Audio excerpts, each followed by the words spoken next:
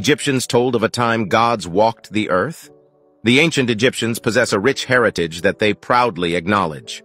They have divided their dynastic civilization into two distinct time periods.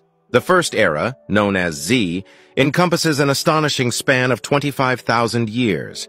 During this period, the gods themselves supposedly walked among mortals, exhibiting extraordinary mystical powers. These deities were later revered and worshipped within the Egyptian pantheon. Following the departure of these divine beings, a new era known as the Sho, or the followers of Horus, emerged.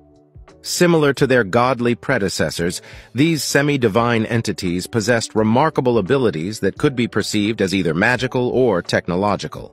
They ruled over the land for an impressive duration of 15,000 years, as evidenced by the recorded lists of kings and rulers.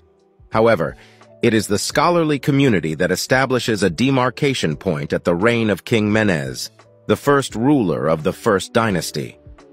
They consider this period as the true beginning of recorded history, while regarding the preceding epochs as mere mythological narratives.